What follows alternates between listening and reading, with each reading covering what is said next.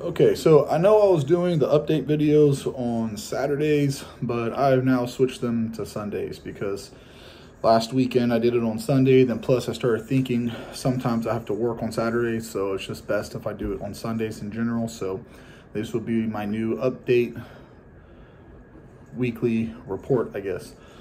So I am 242 exactly this morning.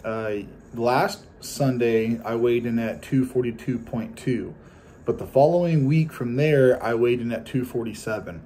So I actually lost like 4.5 pounds over the course of 1 week, but it was only because that Sunday we drove back in. I had no food all day, well, half the day, and then I was sweating all day on the trails and I was super dehydrated. So according to how I've been actually losing weight over the last couple of weeks, I'm right on schedule, because even though I'm only down 0.5 pound this week, it's still about 2 pounds per week. Because if I went from 47 down to like, 45, 44 and a half, about 2 pounds.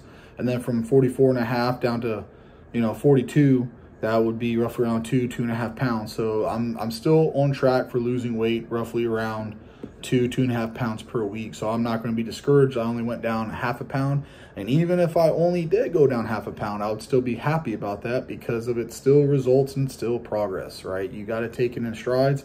Plus my clothes are fitting looser, especially my pants.